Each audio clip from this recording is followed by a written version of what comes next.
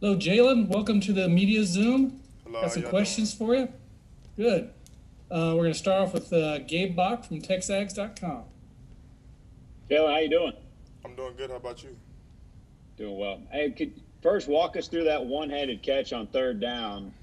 How in the world did you hold on to that football? Well, I ran off the ball and I practice that. I practice that catch every day in practice. You know, one-handers, over the shoulders. I practice a lot of different ways of catching the ball. So when it happened, it was just like second nature.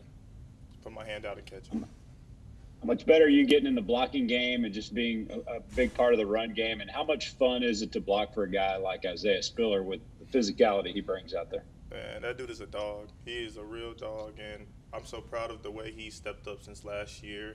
He was a dog last year, but he's shown that he can run against any defense.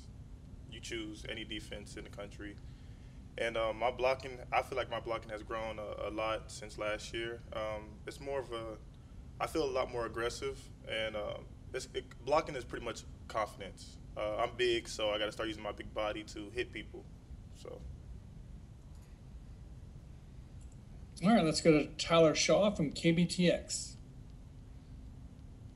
Hey, Jalen, what does it say about this offense, the fact that your quarterback, Kellen Mond, got SEC Offensive Player of the Week, and it's been almost 2 years since Nagy has gotten that honor, and just what does it say about you guys as a whole and Kellen? Well, it showed that our offense is really growing. Even all the young players that we have, they're stepping up to the plate and they're stepping in where people left off. You know what I'm saying? So, and then Kellen is he's grown a lot. He has grown a lot, and I knew he had it in him to have that performance, and I'm glad he did it. And we really needed it. He's a leader, a very vocal leader, and he has so much passion for the game. I'm so happy to have him as my quarterback. Thank you. Next up is Sheehan from Dave Campbell's Texas Football, and then Mike Lucas. Hey, Jalen. So obviously being a second-year player, coming in with Isaiah Spiller too, how have you guys kind of prepared to play in the SEC and play such big roles right away? It would definitely be Coach Schmidt. Coach Schmidt and Coach Fisher definitely got us right in the weight room. Coach Fisher pushes us just like any other player, just like he pushes Kellen, just like he pushes Buddy. He trained in our minds to try to be the best player on the field, and uh, we got to be ready for SEC ball. So when it comes, me and Isaiah feel like we're ready for sure. Was there a point last season when it became really clear that Isaiah had a chance to be really special right away?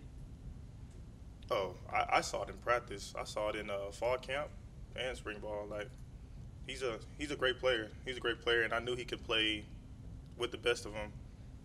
But definitely a South Carolina game for sure. That was a great game. Thank you. All right, let's go to Mike Lucas from KAGS, and then Brenton Zwerman. Hey Jay, how you doing, man? I'm doing good. How about you? Good. Hey, when you look around the SEC, Jalen, teams are putting up 40, 50 points now on pretty much a regular basis. Do you feel like this A&M offense is capable of that, especially coming off what y'all did on Saturday against Florida? Oh yes, we're most definitely capable of that. Coach Fisher's offense is amazing. It's just there's a lot of different aspects that go into it, and once we all click, once Kellen makes throws, once we make catches, once we make blocks, and if everybody's clicking, then we could definitely put up points against anybody. And I have a real quick follow-up. You say when everyone's clicking, it obviously clicked on Saturday. What hadn't clicked in some of the previous games that kind of prohibited you guys from putting up as many points? You know what I'm saying? Just mental mistakes, miss a block, miss a throw, drop a ball, stuff like that we just weren't clicking on. But we definitely put it together. It's all offenses is confidence. You got to have a lot of confidence to play in this league, and once you get that confidence, it's hard to put it out. Thank you. Thank you. All right, let's go to Brenton Zwerman from the Houston Chronicle, and then Justin Woodard. Jalen, going back to your Dickinson days, what was it that you ultimately decided to choose football over basketball? I know you're a basketball player as well, and also why Texas A&M? I played football ever since I was little. I played since I was a kid, so I knew for sure once I started getting offers all around the country, then I was going to pick football.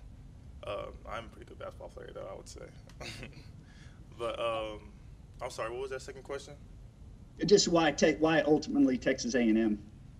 Coach Fisher and Coach Fisher's offense, and it's such like a atmosphere around Texas A&M University that I love. It's close to home. My family come to every game. It's just a warm feeling that you get when you come into College Station. So, yeah, that's why I love Texas A&M. Hey, you tweeted y'all felt disrespected right before the game by Florida. What was that in relation to? Oh, they just talking trash, you know. That's what every team does, but it was very disrespectful. But you know, that's football. Last one. Gotcha. Last one from me. What is the draw of Call of Duty? And Marvin said you play it all the time. And how can that help you in football? Well, in Call of Duty, you have to have good hand-eye coordination, and I feel like I have to when you catch a ball. So I guess you could tie that into football somehow. I'll tell my kids that. Thank you. All right, let's go to Justin Woodard and then Zach Taylor. Jalen, you guys now are 16-1 under Jimbo when you rush for more than 150 yards. When you see Isaiah get going, the running game get going, what's that do for you guys as a whole? Oh, it gets all of us going because if we're all making blocks and it's an attitude. It's all attitude. When we all have a certain attitude and a certain goal, and we're all clicking, we can do anything we want to do. The only thing that can stop us is ourselves. So when we see Isaiah running the ball like he does, man, it gets all of us going. You saw all of us run off the sideline to go celebrate. It was really good. But in terms of play action, for you over the middle or running routes when you have not as much traffic back there when people are coming down biting on the run, what does that do for you? Oh, yeah. Once Isaiah gets about three or four runs that go for about 20, 30 yards, the linebackers start biting, the safeties start coming down, and that's what you use tight end for a lot is to get them lost in the play. So that's what got me open on a few plays is Isaiah's running and Anais is running.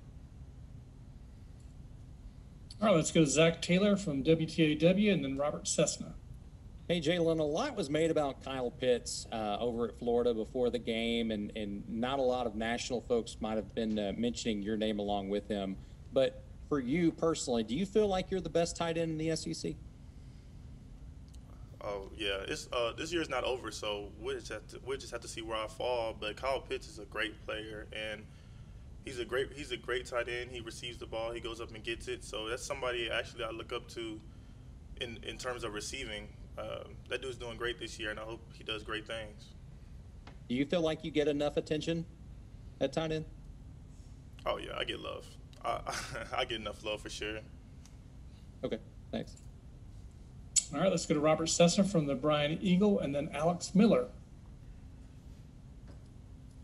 Jalen, when you look, you've only had one road game under these COVID restrictions. So I was wondering, look back into that Alabama game, do you find the atmosphere easier for the road team to play and have success compared to your road games last year?